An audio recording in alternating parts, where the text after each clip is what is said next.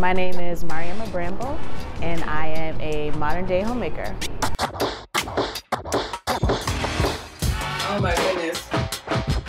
My blog is brownbelle.com, and it is an intersection where food, drink, basically entertaining and people gathering together meet there. I'm the kind of person that people ask questions to all the time. So how do I make this? You know, I have a new space. I don't know how to decorate it. And I started to curate, you know, the advice that I was giving and also the stuff that I do around my house.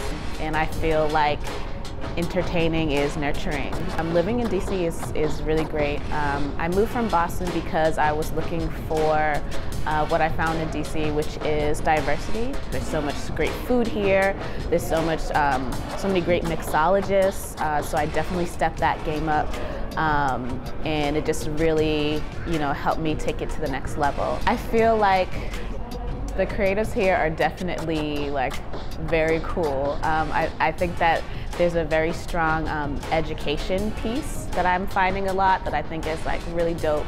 And I find that people, especially artists and creatives, are really trying to preserve their communities, which is also really dope. I think this community is really strong, it's diverse. It's not just like, people think of art, they think of like something you hang on the wall, but you know, that can be so many different things. It could be fashion, it could be vintage, clothes, home, books, music, so I think that it's pretty dope. Creatively, the district is a hub for people who are ready to take it to the next level. I've definitely been around people and seen how much they have grown. So I think this is it's a great like incubator for creatives, whether they stay here or they move on to other things. Yeah. My name is Mariama Bramble, and I'm always 202 Creative.